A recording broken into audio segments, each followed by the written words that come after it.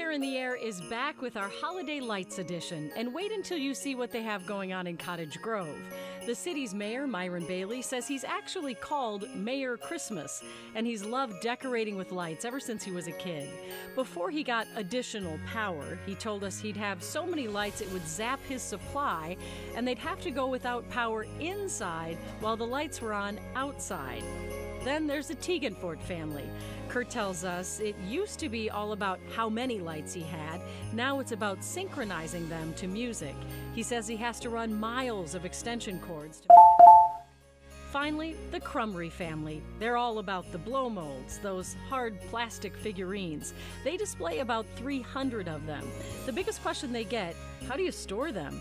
He says in the shed, under the deck, even a facility off-site. All three families say they start setting up weeks or even months ahead of time. And the biggest reason they do it is for the kids.